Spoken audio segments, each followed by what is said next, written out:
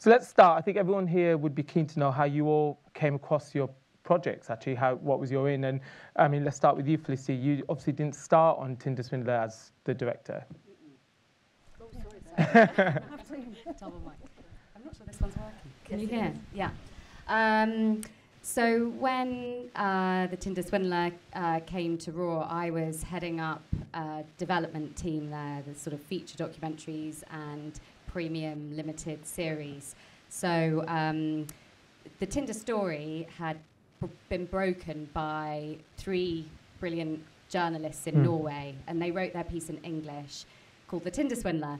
And they had interviewed Cecilia and Pernilla, and they'd done 6 months of reporting.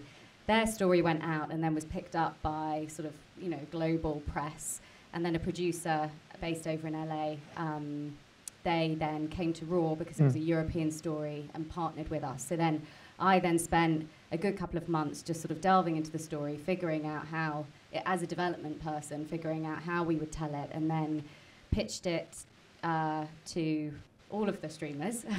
And then Netflix commissioned it as a feature documentary, and then at that point we were talking about, well, who would be good to direct it, and I had always felt developing it because we'd sort of developed it from the point of view, as being told from the point of view of the women. This is a story that should be about the victims, not about the perpetrator. And I had said, I think it should be a female director. And then quietly sort of said to my bosses, do you know what, I reckon I could direct this. And they and Netflix, brilliant, said yes. And I had then the backing of 2 brilliant EPs at Raw. And then, we were off to the races. No, but I think, first of all, that's so great to hear. I think we all, I'm going to ask this later anyway, but, we always say we need more female directors. Do they get those opportunities? How do? And it's so great to see 3 of the 4 are fantastic female directors, right? But to give that opportunity and to nurture and grow, I think is really inspiring, actually, I think, and I hope hopefully that keeps happening more and more. Emma, going on to yourself, now you've had quite an illustrious career, should I say. You directed my favourite ever Louis Theroux, A Place for Paedophiles. Nobody ever mentions that one. But it was my favourite. You went to SP, the series, you were commissioning editor at Channel 4, creative director at companies, and now you've obviously founded and run your own production company, Empress Films. So what brought you back to the director's chair? I kind of stopped directing for a bit, and I kind of went a bit corporate, and it was really it was quite boring being so corporate. And I was creative director at Pulse Films, and I made a series for Netflix about Madeleine McCann. And while we were doing that, we interviewed this old guy in Ireland, in Southern Ireland. And he was just following me around saying, can you read this book about Marilyn Monroe, which he'd written in 1985? And it was that big, and I was like, yeah, whatever, not going to read it, obviously. And then I got really ill with flu, and I was like, I've got nothing else to do but read this book. And it was amazing, and I wasn't really interested in Marilyn Monroe. Anyway, I read it, and I was like, oh my God, there's loads of stuff here I don't know. And I called him, and he was like, oh yeah, I've got all these audio tapes in sheds by the river near my house. And I thought, oh my God, that could be amazing. And then I did a really weird thing where I gave up my job, and I borrowed the money to buy the rights to the tapes, and I started making it unfunded, which I wouldn't suggest people do that. But yeah, because I just wanted to do it, and thank God I sold it, but it took me 6 months of working on it with no money. I suppose, Felicity, and you both have said you had a passionate connection to, an emotional connection, a kind of, like a responsibility towards both of your films. Did you feel that only you could direct Marilyn because of? It was weird, and I went so meta. I've even got a tattoo of her on my arm, and I was like, oh my God, I can't turn into that person because I do really dark documentaries. I can't get a tattoo for every single one because that would be really bad. But I did. I was sort of became obsessed with it in a funny way. I'm sure you did too. Yeah, I think. I think that when I met Cecilia and Pernilla, they came into the offices for the first time, and they were both so angry at Simon still. And I sat in a meeting room with them for about an hour, and both of them were talking. And obviously you're thinking about the story, you're thinking about the film, you care about these people, but you're also like, these are brilliant storytellers. So I think from that point, we knew that, you know, just with the two of them, we had a sort of a special film in our hands and a real sort of call to action. You know, I felt so angry for them. And I think that, you know, women who get, and men who get sort of trapped into crimes like these can often be dismissed as being stupid and how did you ignore all the red flags and you're gold diggers, and you know they showed everybody, I hope, a different side to that. No, definitely. And again, I think that's what that's part of filmmaking, isn't it? Just feeling that you have that story, you can tell that story and you want to tell that story, I think is really, it's just again really inspiring. I hope it's inspiring for a lot of the guests here today. James, I look at your CV and I just awe-inspired. Like, you know, you've done documentaries on everything from the housing crisis to Gaza to North Korea to the 2011 summer riots. What brought you to Chernobyl? It's a good question. It was about 3 years ago and the world had stopped. I was doing the riots film, we were in the edit, and basically we needed to carry on filming, we couldn't. So basically all my work stopped, dried up, I was stuck at home. And a bit like you, like people had recommended these 2 books on Chernobyl because like I've lived in Russia, I've been to Chernobyl, something I've kind of had an interest in for a while. And then reading one of these books in lockdown on my own, going a bit mad, I think I'd shaved my head at this point. There was like a footnote that referenced this footage that was shot in the weekend after the accident. And it was shot on film by this just like amateur film enthusiast. And if you've seen the film, you'll remember it. And it's basically just like a perfect spring day, a bit like today, you know, mums pushing prams with babies and, you know, a wedding and kids playing in the sand. And then you just notice these like white flashes every now and then. And those white flashes are caused by the incredibly high level of radiation. And so these people for 2 days were carrying on as normal when there was an incredibly dangerously high level of radiation because of the accident. And the authorities didn't want to tell them because they didn't want to panic the Soviet Union, so they cut the phone lines and, you know, so the rumours couldn't get out. And as soon as I saw this footage, I thought, I wonder what else was filmed. You know, if they were filming literally hours after the accident, like what else could we find? And then, because I had nothing better to do, just went down this rabbit hole of searching and just like finding more and more stuff. And, you know, it took another 6 months probably to get it commissioned after that. And I was saying to Felicity earlier, like, I think probably if we'd been a bit more kind of American about it and been like, yeah, we've got this like amazing Hollywood material never before seen. But actually I was like so in it that I was like, I think we can tell this whole story through archive, but like I didn't know, you know. And I guess the original idea, I don't know if you've seen Apollo 11, which was like glorious, like beautiful film archive telling this amazing story of like America conquering the moon and like planting the American flag. And I always thought of this as like the kind of inverse of that, where it's like this crumbling empire, and through this event you see the like corruption, the lies, it all kind of come crashing down. So the idea was always to tell it from like the perfect utopia that they presented all the way through the accident to the fall of the Soviet Union. And I think saying that to commissioners, and we're going to do it all through archive, they kind of looked at us a bit like, I don't know about that. So it was definitely a hard sell, and thank God Sky eventually came on board. But yeah, that was how 3 years ago, exactly, that's how it started. It sounds like all the three of you, like again the passion and the kind of perseverance with it, and kind of neatly brings me to you, Sophie. I mean, My Dead Body just blew me away. I can't stop.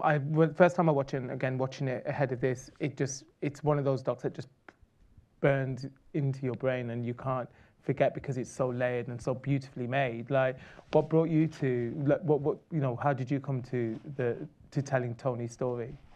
I got a phone call one day. I was doing a short film about Girls Aloud, and I got a phone call from Hannah Brownhill at Maverick Television, and I've never worked directly with Hannah, but we've known each other in the industry, and she phoned me up and she told me that they potentially had this access and that they were for anyone who hasn't seen it, it's about a young woman who, when she died of cancer, and when she died, she's the first person in the UK to allow her body to be dissected, allow her anatomical dissections to be filmed and viewed by a public audience, in an attempt to understand how cancer spreads. So doing it for science. So Hannah called me up and told me that that they had access to the lab that were doing these dissections, and I had two reactions. My initial reaction was like, oh my God, how utterly huge. And then I also thought, no, we shouldn't be filming that. That shouldn't be filmed. Like, it's too much. That they were my first two reactions. And so, and Hannah was saying, look, we would really like you to do it. And Hannah had met Tony's mum and dad, and she said, I actually think that you will really get it, and you will really like her family, and you will understand it. So don't dismiss it straight away. So she left it with me for a while, and it's a really tricky subject. And so I said, well, can I go and meet Tony's mum and dad? So I went and met her parents, and they're just extraordinary human beings. And then I went back to Hannah, and she said, right, what do you think? And I said, I know what I don't want to do with this film, and I'm worried that I'll be made to make a shock doc, and I don't want to make a shock doc, and there are lots of things I don't want to do. And she said, why don't you write an email to Channel 4 and say what you don't want to do? And I was thinking, I was so sort of torn about whether to do the story or not. So I said, I don't want to do that. I don't want to do a shock doc. I want to film it as beautifully as we can. I want Tony to own her own story, and that it has to come from Tony.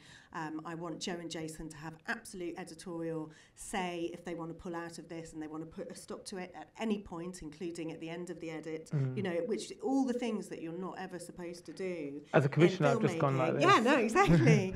And to be fair to Channel 4, they supported that because it was a mum and dad who were going to be watching their daughter being dissected into tiny pieces. Like, none of us want... I've got a daughter. I don't want to see that in my lifetime happening to my daughter. They were willing to do that to educate people, to raise awareness. Also, the sort of sub-layer to Tony's story was that she was a woman who had been in a relationship for 10 years and been domestically abused by her partner, very violently, psychologically and physically. And the cancer diagnosis, where she was told she was going to die, was better for her than what she was living through, and she used that cancer diagnosis to get out of her relationship. So there were so many, and I just thought, and she was someone who didn't have a voice in life because she, they are a family who are a working class family. They don't get to do all the things that we do in the world that we live in the world of media, and they wanted her to have a voice, and so all of those reasons are why I did it. Sorry, I get quite emotional about it, you should be. It was such an emotional story. I mean, I think you can tell that, again, the care that all four of you have put into your documentaries, and if that's what proper filmmaking is, right? Is you care, you're passionate, and it doesn't matter if it's a documentary about giving, a woman a voice, or giving almost like three women a voice, or Marilyn a voice, or survivors or victims of a kind of nuclear disaster. They're all very important, and they are, documentaries should be about giving a voice to the voiceless, and we sometimes forget that because we get lost in notes or filming or what have you. But actually, ultimately, that's a wonderful thing that we can do. I think it's really important that you've highlighted that, actually, Sophie. And I wanted to, talk about all four documentaries have a very distinctive approach to storytelling. And starting with you, James, I mean, how did you start with all that archive? It must have been, daunting, but also quite creatively kind of exciting. Yeah, I mean, it was on one level like the most satisfying, purest filmmaking experience I've had. Just because, compared to the logistics of shooting with big crews and especially during COVID, I spent half my time worrying about visa restrictions in Japan, or all of that stuff that is basically quite boring.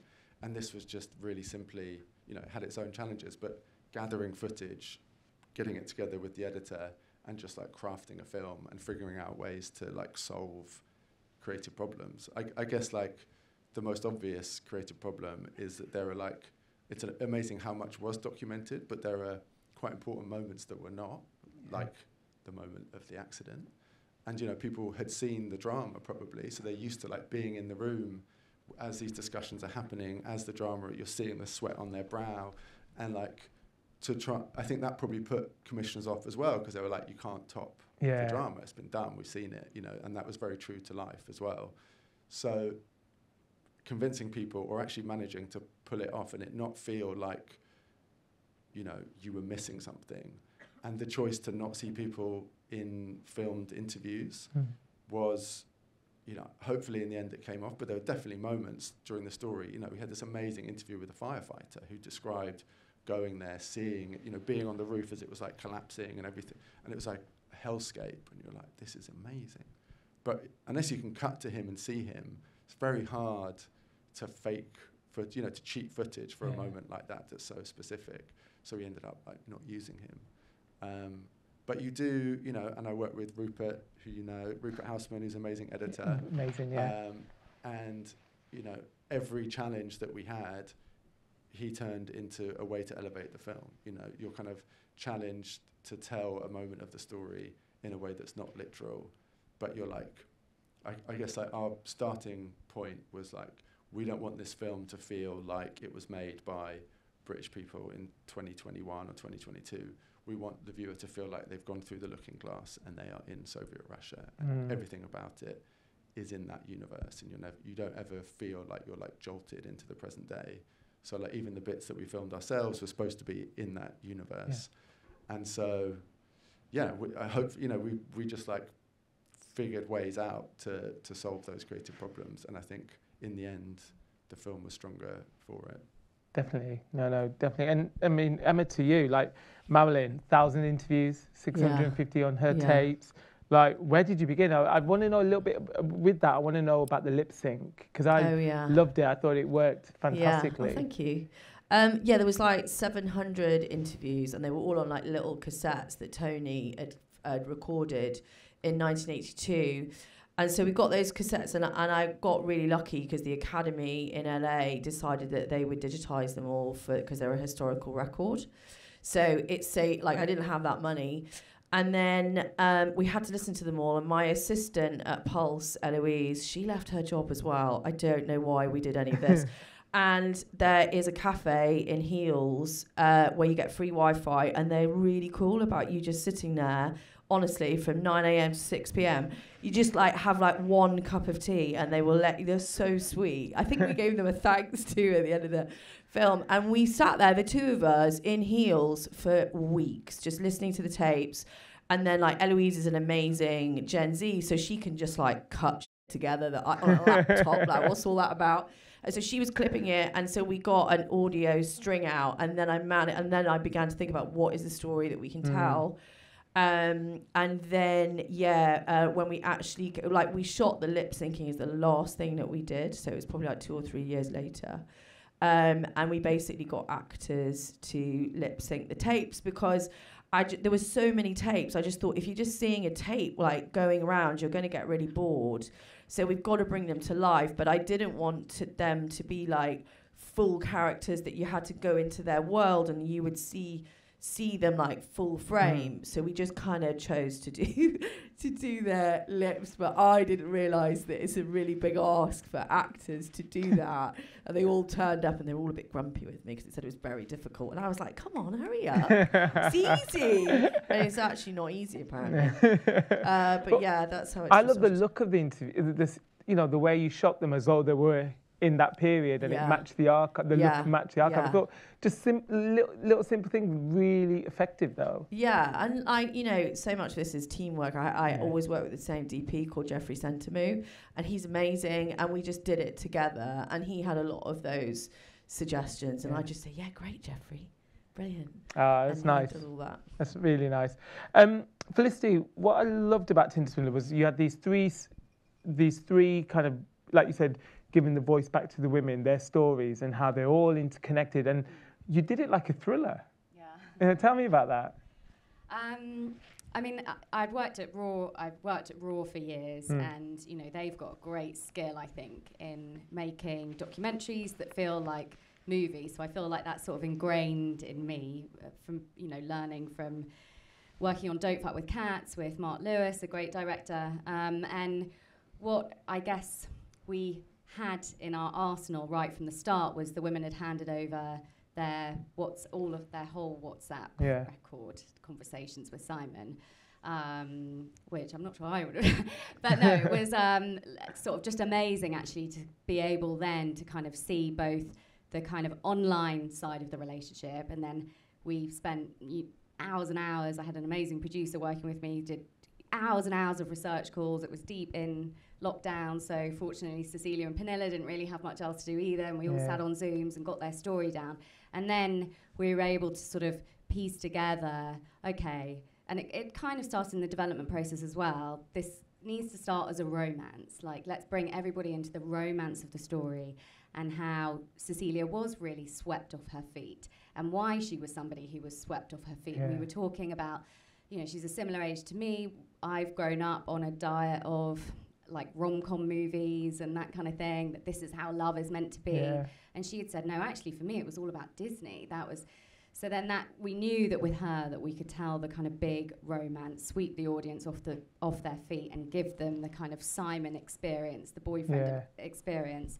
But then it turns kind of darker once obviously Pernilla's involved, and when you realise the crossover, and then the kind of 3 cool Norwegian journalists. So we sort of tried to put the film into like more of like a Scandi noir kind of tone with them, who then investigate, and obviously the scales fall from behind Simon's eyes, and so it really goes from like a romance to a thriller to kind of cat and mouse, and then a horror story for Cecilia, obviously, when she realises that she's so deep in debt, and that the man that she had loved and she trusted and she'd slept with and was not who he said he was.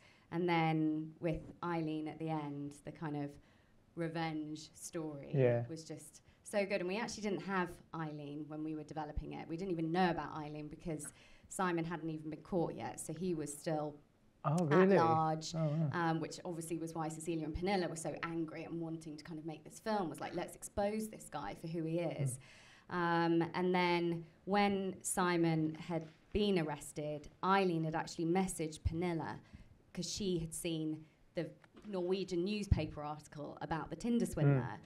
And she messaged Pernilla saying, oh my God, I feel like I'm in the middle of a horror story. I'm going out with him. I don't know what to do. So we knew that she was there, but she wasn't sort of, working with us at all. And then we were in the edit when we started conversations with her. So we sort of had Cecilia and Pernilla kind of tell the end of the story. But then when we finally spoke to Eileen, and she obviously told, she had dated him for 18 months, but the fact that she had gone over and stolen his clothes to make back some of her money, you just couldn't have written an ending like that. So that was really excellent. And then I think the thing that really helped with the themes of the story was Jessica Jones's music.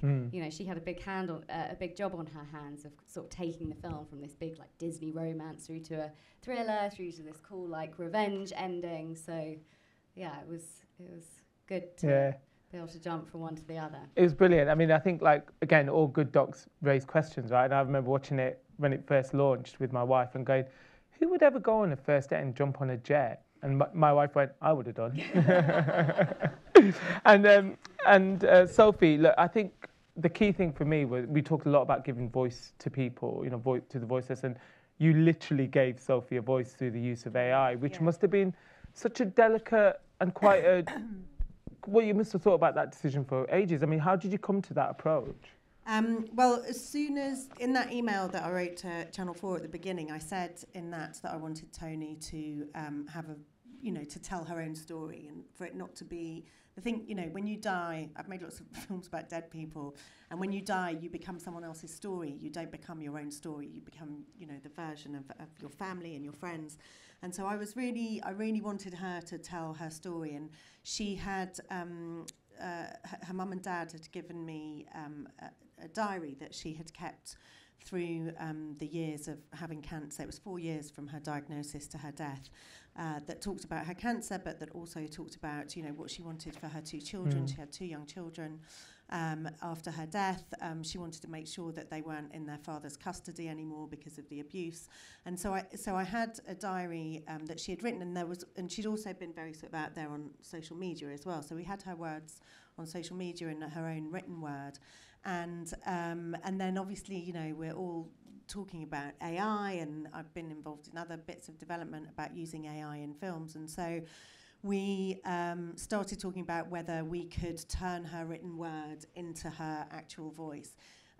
Again, because she wasn't someone who had been on telly or anything. You know, I think we had about 10 minutes worth of her voice just from some, you know, a little bit of social media that she'd done, and 1 2-minute interview for local BBC TV.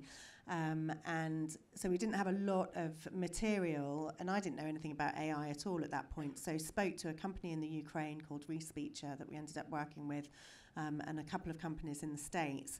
And the 3 companies were saying, you know, we need at least 20 minutes of her voice, and not 20 minutes of different clips of her voice, but one clip that's 20 minutes long. And the 2 American companies, we didn't go with them because they said they wouldn't be able to do it because we didn't have enough good material.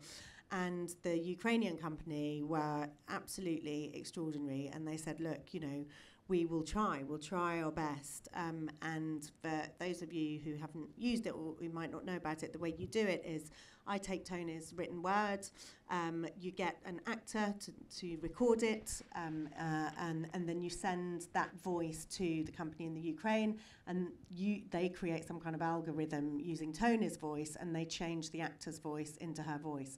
Because we didn't have very much material at all, they were saying, you know, this is going to be tricky, and your actor is going to need to really hear her voice and have the right kind of cadence, the right kind of rhythm, you know, the right kind of accent. You know, it's sort of key to the actor doing the voice, actually. And so we were, but the problem is when you do AI is you have to put down a lot of money for the algorithm to be made. That may not work, and you might just lose that money up front, you know, that you've put down, and it is a lot of your budget. And the other deal we had with Tony's mum and dad was, you know, first of all, we asked if we could do that, but the deal with them was you get to listen to the voice first. Right. And if you're happy with it, we'll use it. So we were taking a big risk on losing quite a lot of money, because they could say, they could have found it too upsetting and not wanted us to do it. In the end, I thought, actually, who's going to be the person who, rather than getting an actor trying to mimic Tony, she's got 2 sisters who are in the film, and so I asked one of her sisters if she would do the voiceover, and that we would use her voice to adapt it to Tony's.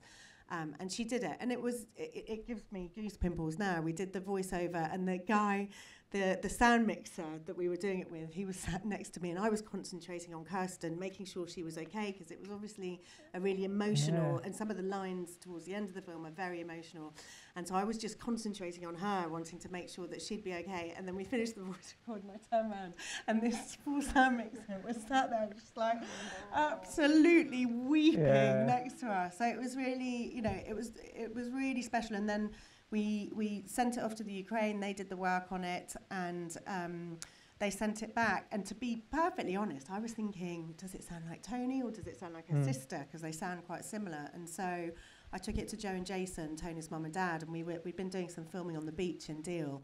And I said, I've got Tony's voice on here. Can we have a listen to it? And that was one of those moments where you decide, you know, because obviously years of working in film, you've got one voice saying you should film this moment. And then you've got your the better voice in your head, which says this is bigger than that, actually. So just let them have this moment. And it was another really, it was very emotional. But then they said it's absolutely Tony, it completely sounds like her, and they were happy for us to go forward. And it just meant that, and it's not like she narrates the whole film, but it just meant that she had a presence, that I really, really wanted her to have. I'm really glad you just said that, because that was going to be my next question, which is, I think all 4 of your fantastic films, the key contributors you never meet, they're never there, and quite in some cases, like with Simon, quite rightly, this isn't his story, but they are the drivers of the story. I mean, tell me a little bit about how did you do Tony justice, Sophie? I mean, I don't know. You know, maybe Tony would have said no to filming. That's something that all of us who were involved in the making of it had to deal with. She said yes to having her body dissected in front of a public audience. There was nothing on that form that said, "And will you be part of a documentary?" Yeah. So that was for her family to decide upon. So you make those decisions together, and then I immersed myself in everything she'd ever written, in everything she'd ever put on her social media, in talking to her friends, you know, getting all those different versions of her from different people, making sure that I treated her children in the way I know she wanted them treated, which was to not identify them, was to protect them. You know, Channel 4 have been brilliant. This film will only be out for another few months and then it will disappear so that those kids never happen upon the footage when they're older. You know, there's so much that we put in place. There was psychological backup for everyone involved in the film. Everyone was, you know, had a psychological assessment before taking part in the film. I've never worked on something where so much care has happened around it. And I was saying earlier, you know, I was so impressed with Channel 4 actually, because honestly, it was the first Channel 4 film I'd done, and I was worried because just of the unknown, because I hadn't worked with them. And I just think it was treated with so much respect and care. And so I think, you know, that's how we were able to make Tony own her own story, because everyone came in at it with the same idea. That's really good to hear. God, I love Channel 4. Thank God the Tories kept their hands off it. Yeah. And with you, Emma, Marilyn Monroe, quite an icon, right? How did you do her story justice, but also bring her, the way you weaved her into the story as well? I mean, I'm quite an odd person, and when I do a film and the person isn't in it or they're dead, I always go to somewhere where they have been and I ask permission. I'm such a weirdo. So I went to Marilyn's grave before I did anything, and it was so embarrassing with all these tourists, and I was like trying to do this like little speech, but I didn't want anybody to hear me. So I was kind of like do lots of rounds of like saying, and by the way, I'm going to do this. Anyway, so but actually, I think it actually is a sort of an intellectual process, because you're just laying it out there first and saying, I'm going to do this and I'm going to try my best to get this right. And it's sort of like you're sort of putting a tent pole, you know. And I went to, anyway, I'm not going to go into that. Anyway, so I do that first, and yeah, I mean, like, it's just like we're obsessed with facts, aren't we? And we live in a time where TikTok and stuff. This is my current bugbear. What my latest series is about. TikTok, you don't check. You're like, oh my God, I've just found out that thingy did that was. Have you checked it? Yeah. So you just have to check and check and check, and then hope that you've got it right. So there's a lot of cross-reference. It sounds so boring. There's a lot of cross-referencing going on, and just making sure that we could tell a story that was right. It was very important to me that Marilyn's voice was in it. And, you know, and all those people who are in the tapes, every single person had been in a room with Marilyn, so they knew her. You know, it's like the editor, Gregor Leon, said, it's like a seance, you know, that all the people are dead. It's like ghosts of the past, and it did feel quite a responsibility to carve a way through that was right. So I just checked it and hoped that we got it right. And also I feel like she's a very, very modern woman. And so I really tried to bring that into it, so that you felt by the end of it that you could connect, like a younger woman could connect with all her insecurities and all of the things, how she was feeling, because it's exactly the same for us today. Yeah. And I wanted young women to think, oh my God, if Marilyn Monroe, one of the most beautiful women in the world, can sometimes feel like and have bad relationships, then I'm okay. Do you know what I mean? I was trying to kind of do that a bit. I think, you know, when we do docs that look back on a certain period of time and we revisit them with our kind of perspective now, you do realise that actually how she was mistreated. I mean, Arthur Miller, what a bastard, right? Oh my God, he's such a shit. Yeah. And I loved his book as well. Time Bends is one of my favourite books. Yeah. And then, like, oh my God, I had to accept but you that think he was how a horrible man who just like, and you go, God, what she went through, and yet being this icon, and how the whole world wanted a piece of her, right? And yeah, I'm going to see The Crucible in a few weeks. I don't know if I might give my ticket away. It's a good play, though.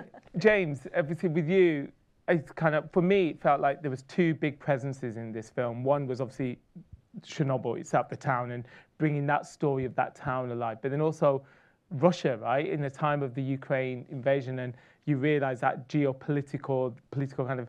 How did you make such what could be potentially a dry subject come alive in your film?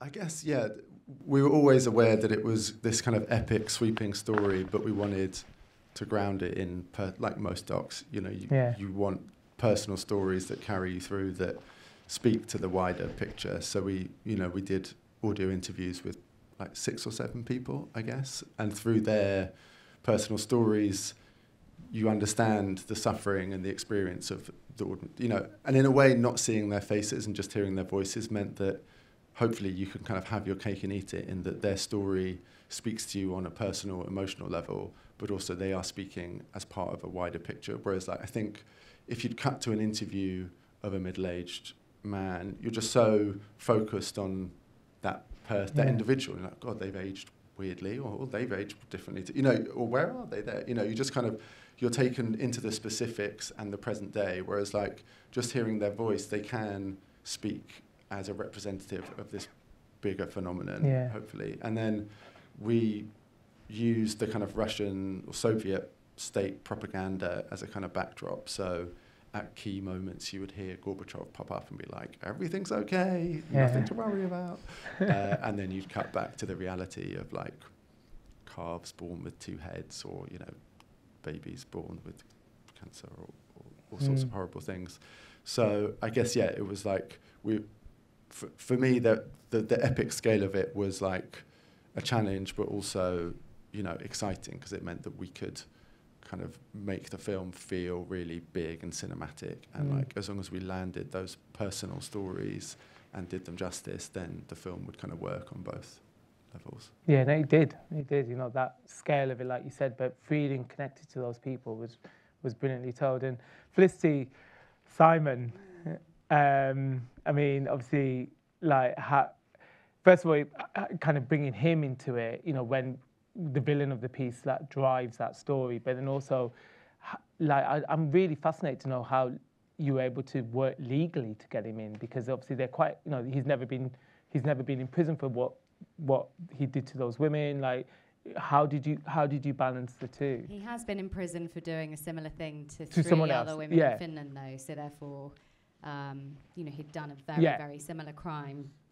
And really, I mean, I guess it was just the luck of the fact that, we film ourselves. The women had filmed a lot with him, and he had sent them a lot of voice notes, and we were able to legally use those as well. So I think once we got their WhatsApps through, and also the team, the Norwegian journalists had also gone through Cecilia and Pernilla's WhatsApp, so we sort of knew that was there at the beginning of the process of developing the film.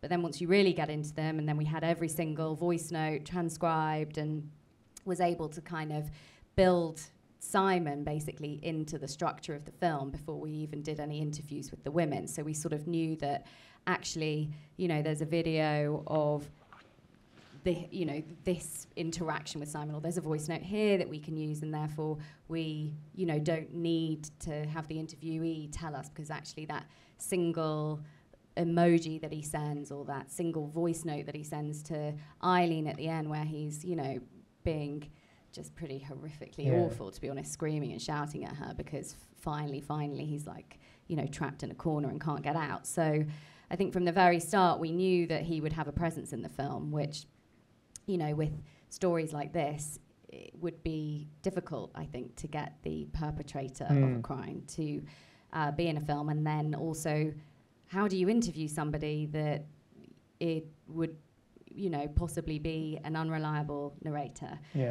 But, we did speak to him during the process, so he knew that the film was being made, and we gave him an opportunity to be interviewed, should he wish to be. And I think that he was very aware of the story that had broken in the press about him. So I think he knew that we were speaking and wanting to kind of put the victims front and centre. But actually, we didn't need him in the film. And I personally, I think I cared much more about what the victims had to say, rather than, Simon having a platform to tell more lies. That was never what we wanted to do with the film. So I think it links in what Emma said. The facts were there, right? They were Yeah. there in audio and visual kind of Yeah. evidence. So you let him tell his own story that way because he kind of hung him, like, you know, you gave him enough rope and he hung himself because you saw it all. So I thought it was great. I'm quite conscious of time, so I might just ask a few more questions, then we can open to the audience. I want to ask you quickly about your relationship with the editor on this, like, because they're all brilliantly crafted films, and obviously that is a key part, you know, it's an important part. I mean, James, you said you worked with the fantastic Rupert Hausman. How did you craft that film together? Yeah, I mean, that was the second film I've made with Rupert. We're making another one now, so it's a good relationship at the moment. And he's brilliant. We complement each other really well. I kind of knew the first time I worked with him, it was a film about the riots. And again, he has just like a magic touch where even like when he does a rough cut, it just feels like cinematic and elevated. And like with the riots film, it was like a kind of something, it was in the UK, but it was something that started small and like spread. And, I knew that, again, it needed to be like strong personal stories, but something that you felt was like elemental, was just like, bigger than kind of individual stories, and something that was like sweeping a country. And he just has that magic touch. And so, yeah, I think it was his 7/7 film that he did years ago that I was just like, this guy is just a genius. And so, yeah, I loved working with him on the riots. And then Chernobyl, he was just like the obvious person. And I think for an editor, it's like a dream to work, not have to rely on your director to gather footage, but just to be like handed something to just whittle down. And the good thing as well is like it was shot in the Soviet Union on film. So it wasn't like there were like thousands of hours, it was like dozens of hours in total. But like compared to some films you make now where there's, just like hundreds of hours shot. So, yeah, and it was a joy. We had a really supportive exec. Sky were really constructive the whole way through, and just like from the very beginning bought into what the film was, the concept. Like people from commissioners from other streamers have said since the film went out, like, thank God we didn't take it because you wouldn't have got to make that film. And they would have tried to make it something in their own image, and it just. From my perspective, it needed to be that, and like if you tried to, I don't know, do like dramatic reenact or whatever, I don't know, it just would have like broken the spell. And so Rupert and I had a great time. It was like just kind of thinking up creative solutions to problems, and you've got this kind of, this Soviet archive that you can just dip into to try and solve different gaps and whatever. And it was, it was a really collaborative, lovely experience, and like so much of the film is in the craft. So I loved it. Brilliant. I mean, Sophie, how working with your editor, you obviously had like, I've kind of felt you had like of those two narratives, right? Tony's story and then obviously the public dissection. I mean, how weaving them two must have been. Yeah, it was tricky. Originally, I wanted to tell the story backwards, so that you meet, so that you. Because the first time you meet Tony in the film is literally her dead body, and so to tell her story backwards, and it just, what I hadn't worked out ahead of getting into the edit was then when you've got your sort of actuality and the dissections happening going forwards, then to have a story going backwards, a personal story going backwards, there was a bit where you get to the middle and it all just goes, it just doesn't work. So we did a lot of kind of reorganising, working out how to put it all together, but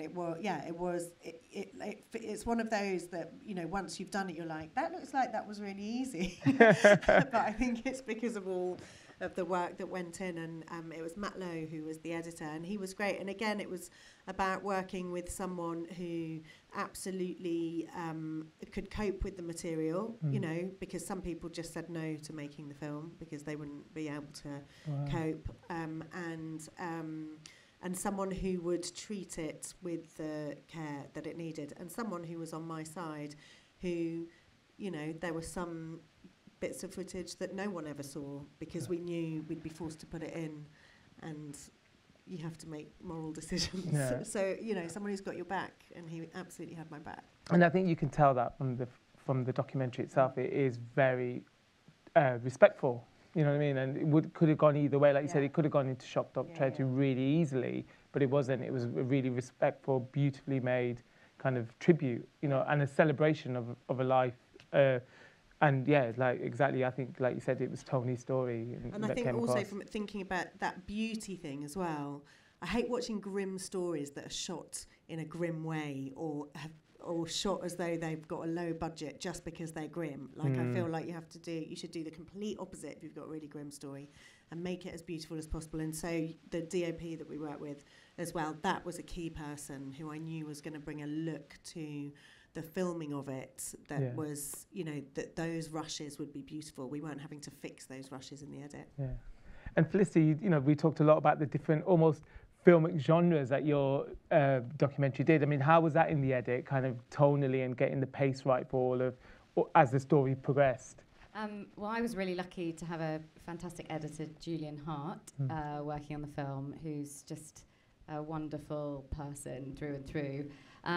But I think the film itself, the fact that it does take you on a journey, was obviously fun in the edit. And, you know, there was some careful scripting that went on. And before I had my interview shoots, Julian, you know, read my scripts and we talked about them. So he was really kind of collaborative with me right from the start, which was just fantastic to kind of have another brain on it, as well as obviously the EPs. And then just in the edit, I think the thing that none of us appreciated was going to take as much time as it did was obviously we had to build these graphics. So we didn't, you know, it wasn't a graphics company that we sent these off to and send us back all of these WhatsApp messages. We hired an amazing AP called John Mark, who had a Cecilia phone or a Penilla phone and a Simon phone. And then we literally had to text and screen record back and forward. So I'd be Simon, he'd be Penilla, I'd be, you know. Really? So that we could then feed the graphics, which then became, you know, pretty much a quarter of the film are these graphical rushes that then we had to work with in the film, which was kind of quite great because it wasn't like we were filming them beforehand, like you do interviews and then you come back and you think, oh gosh, I didn't get that bit of sync. You know, we had, obviously, we were limited to what was said in the WhatsApp transcripts that we had been given by Cecilia, Penilla and Eileen, but you could kind of think, oh, like, look at the tension between this little emoji, or, you know, maybe he didn't actually text back until the following morning, so let's leave that time that passes, where obviously when you're in the beginning of a relationship or whatever, you're just waiting for that person to message back. But I mean, it was just incredibly time consuming, and, you know, Julian worked for hours and hours and hours. Obviously, you could go on forever with graphics, with these kinds of graphics. But yeah, just did such an amazing job, you know. But the editors, obviously, musically, you know, we all work together with the composer, but really, you know, the editor is kind of driving that forwards, and we were using sort of temp music. I think it was from Bridgerton actually for the beginning, and yeah, it was one of you know, just a really formative relationship for me as well, being a first-time director. Just also having an editor there who, I mean, has zero ego, you know, wasn't thinking that this was his film, that he, you know, really wished that he was directing. Not that, you know, editors are like that, but I think I was a bit nervous and thinking, well, I'm going to get into the edit and will I be listened to? And, you know, he was just fantastic. That's really good to hear. That's really nice to hear. And Emma, like, different styles, different, like, archive, you know, how lip sync, all of that. How did that go about in the edit? So I just can't script, so I don't script. Please do buy a film off me, but I don't script. I just can't do it. So I get into edits like unbelievably quickly because I have to feel the material, and my brain just doesn't work in that way. So again, that's why I love having Gen Zs and millennials around, because they could just like bash things out like, on the tube. And so Eloise, she like cut it for like 6 months. And it was amazing because we do need more female editors. There aren't any. So she went from being my assistant, and she cut the whole of Marilyn enough for us to take it to Netflix, and they bought it. And now she has got credit as an assistant editor on it, and she's just cut one of my films, my next films for Netflix entirely herself. And then Netflix gave us the money to bring Gregor Leon on, and it was just like, oh my God, he made it into a movie, I didn't.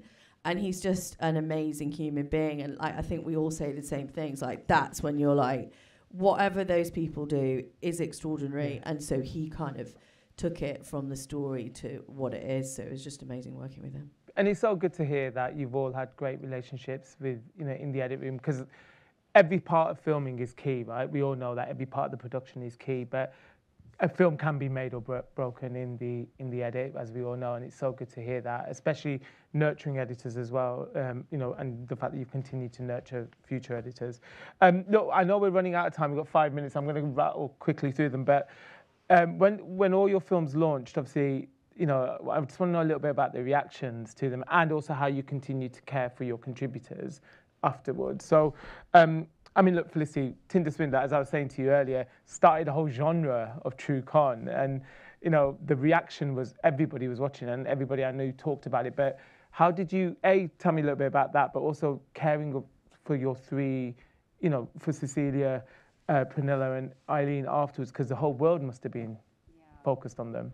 Yeah, I mean, we had a really close relationship with them anyway, the producer and I, because we'd spent so long talking, obviously working with them and talking to them, and we showed them the film beforehand. And Netflix has a really brilliant duty of care set up, so they had access to, any support that they sort of needed. And we just set up, we have a separate WhatsApp group called Tinder Support, just with the producer, me, the three women. And the thing is, none of us knew that the film was going to be as big as it was. You have three women who, well, first of all, the perpetrator isn't in it. Yeah. Then you have three women whose first language isn't English. So actually, there was a lot sort of working against it, and we loved it, and were really thrilled with it, and then just never in a million years expected it to sort of blow up in the way that it did.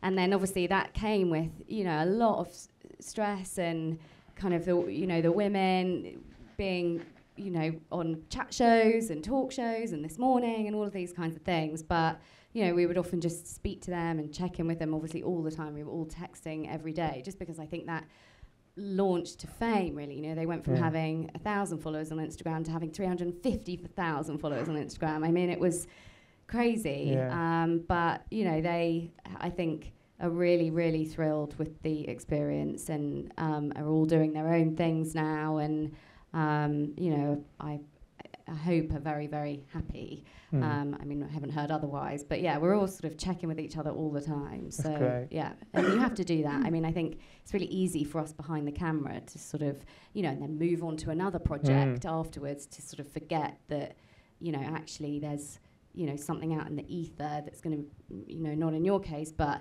could forever be there. And I think you have to keep that relationship going, and they have to know that you are there, and that, that they are really, really important people to you. Definitely. No, I think that's really, again, brilliant to hear. And Sophie, obviously, with Tony's parents and Professor Claire Smith, that relationship must have, how has that continued post TX? Yeah, it's fun. When I started off at the BBC, and I was there for 10 years, and you used to have these like appraisals once a month. They were called something else, routines they were called. And I used to get they'd have to say all the positives and then have a bit of criticism. And the bit of criticism every single time was, you get too close to your contributors, and you need to not be so close to them. What a ridiculous thing to say. And I would say, you get the films you get because I get close to my contributors. And that's my choice, not, anyone else's choice. And so it's I do that with every film. I think as I've got older, one thing I have learned is also that I stay in touch with them, absolutely, but I'm not a big thing in their life. They have bigger things in their life. They don't. I used to have an ego, and I used to think I need to control this and keep letting them know that I'm here. And and I will always be in touch with Joe and Jason. We've been through something, huge together. But I also know that I am not important in their life, and so we check in.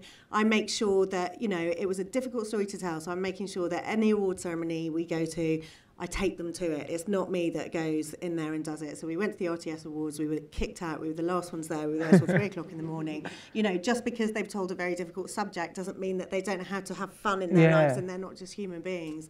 I've already said how all the duty of care stuff was just brilliant by Channel 4, and that continues, and the support is always there for them. But I think it's also just, you know, when we've been to RTS or BAFTA or whatever, you know, it's brilliant and they love it. But, you know, we talk about this bit's just the pantomime.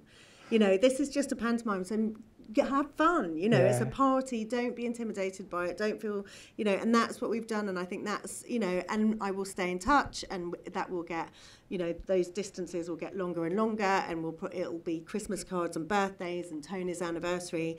And that's fine, you know, because I'm not I arrived in their life a year and a half ago, and their life carries on without me. So yeah, it's there, but I don't feel, you know, we have to be all over each other. Exactly, yeah. And they're obviously welcome in my life whenever they want. And James, with your doc, obviously, you know, with what's happening in Ukraine, it felt like a very, you know, timely, but I hate saying that because it's almost cynical, isn't it? But it was kind of a weird time for that doc to launch, but also felt very timely. And how did your documentary go down? Yeah, I mean, we finished the film a couple of days before the invasion. So then by the time it went out, about a week later, it felt almost irrelevant. And yeah, it was unlike any film experience I'd had before because, yeah, I mean, when the invasion started, I was getting voice notes from people saying, you know, I'm hiding in a cellar, there are bombs falling. And yeah, it was a very kind of surreal, it was like a fever dream, you know. I didn't sleep much for the first like week around that time. And then, you know, we've kept in touch, like Ludmilla, who's one of the central characters of the film, who loses her husband and then her baby. Her son was quite badly wounded in the war. So like, you know, spent a lot of time tracking down which hospital he was in and finding someone to take money to her to buy him medicine. And so it's been, you know, a kind of long and ongoing relationship with lots of them, with people who've been through, you know, enough tragedy for like 5 lifetimes. So yeah, I mean, I think they've all seen the film and liked it, but it, yeah, like I say, it just like pales into insignificance. I think, you know, Ludmilla, for instance, was like happy that she got to tell her story in her own words. She'd been featured in the HBO drama and wasn't thrilled with it. Right. She just felt like her trauma had been taken away from her, and you know, I understand where she's coming from. It's obviously complicated, but for her to have a chance to, you know, speak over real footage and tell her story herself, I think was important. So, you know, I'm happy with that. But yeah, it's just a film. Yeah, and you know, her story was the one that struck me the most, partly because of the drama. So to hear that actually now she feels that she has ownership of her story, I think is that's again the power of documentary, right? That what we can do, and that responsibility, you know, you all have, like that you've done so well with and honoured. I think is really good to hear, really good. And Emma, Marilyn, like, what was God, everybody was dead. It was amazing. I mean, like, the duty of care thing is, like, you literally start thinking about that duty of care before you start your film. It's so integral. So it was a bit of a holiday for me. So I didn't have to worry about it too much. But I thought that one of the things that was really interesting, like, when it came out, some of the older critics in Hollywood were mean. And you know how you have to keep your mouth shut. And I wanted to say, mate, I didn't make it for you. Not interested in what you have to say, old man in Hollywood. And then all these young people like just rediscovered her and connected with it. And so that was the nicest thing about the whole process for me, because that's what I was doing it for. I do like older people. I am older. I'm just saying that I just, you know, I thought it was interesting that it was a story that some people think that they've got ownership of, and they don't like it when you try and tell it in a different way, and they like to tell you that you're doing nothing different on you. God, I sound bitter. No, I think that's really important.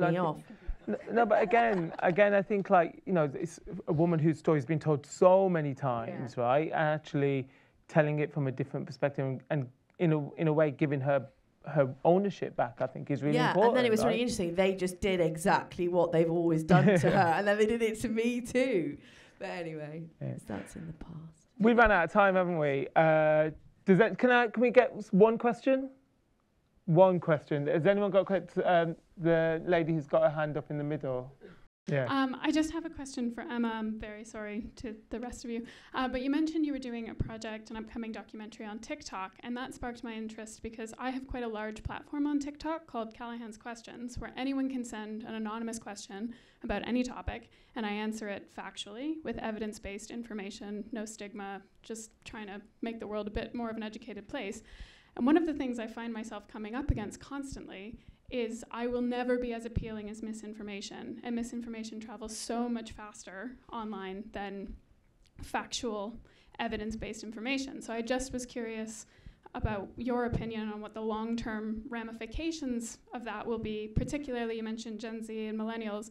Most Gen Z people get their news from social media now, so I was just curious what you thought the long-term ramifications would be, and I'd love to talk to you more about that after the panel, if that's Great. okay. I mean, yeah. I mean, I think it's a blessing and a curse. I love TikTok. It's a great place to be. But when my kid starts not understanding about Andrew Tate, and then I say, check your sources, and he doesn't, and he's been brought up by a feminist single mum. Do you know what I mean? It is a bit scary. So I don't know what we do, but I guess like the conversations that we have, you know what? I think it's just important that the four of us and people like us remind people that all our entertainment and all of our stories is based on cross-checking facts. And it sounds so boring, but it's kind of going to be very, very important to all of our realities as we move forward, really, in society. But actually I was going to say, I think the remaining three directors can also talk to that, because in a weird way, a lot of your docs are about misinformation and misinterpretation of facts. Yeah, so Sophie. I was just going to say, I mean, I'm sure for, like Emma, we've been making films for a long time, and I don't think I was making films before social media appeared, and the mainstream media have always had the voice, and it's not ever been true or always been true, and facts have always been, that it was ever thus, right?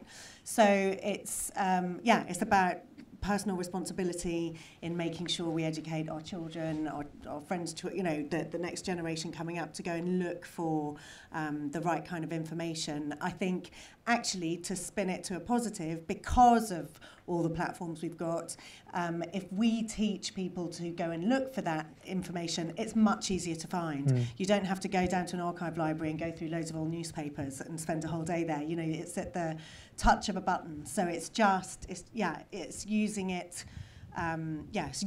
the right way, but I think it was ever thus, and so it's about education, it's about integrity, and it's about passing on the right messages as individuals, not just filmmakers or any other role that we might have, but just as individuals in our own circles. And James, I mean, your big part of your documentary is about misinformation of facts, isn't it? Yeah, and I mean, even looking at the war in Ukraine now, it's like Putin is using the same playbook of lies and misinformation, and social media has been a great outlet for that in terms of spreading those lies around the world quicker than the Soviet Union could. So I don't know what the solution is, but I mean, it's scary. The Ukrainian company that we worked with doing the AI, it was a classic TV Zoom call with commissioners and executive producers and everyone on it, and our absolute naivety and ignorance compared to what they are going through. And someone asked, it could have been me, it wasn't me, it was one of those situations where I was so glad it wasn't me. Someone said, we're just wondering, but the work you do, I mean, is it on dry, because there are troubles happening. It was just, when it was all kicking off in the Ukraine, and they were worried about whether, if they did this work, the drive would get blown up somewhere and we wouldn't have the material. It was one of those awful, and these guys are like, we love how you guys think this is just happening now, and that's and so it is. It's about seeking out what's the right information. Don't believe the little tiny bits that we try and do in our documentaries. There's there's so much information out there to find out what's really going on.